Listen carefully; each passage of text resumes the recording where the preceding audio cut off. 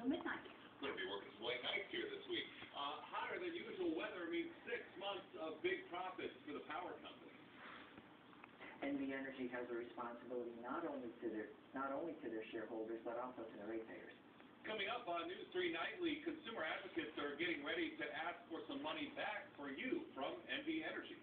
Plus, first the fight was about plans to turn Wayne Newton's home into a tourist attraction. Now there are accusations of death threats. We'll tell you what happened in court today. And Clark County's richest couple sets the bar for political spending. We will tell you what we found out about Sheldon and Miriam Adelson's political donations. That and a lot more coming your way on News 3 Nightly right here at 6 o'clock. Now, through donations of a different kind, a national nonprofit is on a mission to give the homeless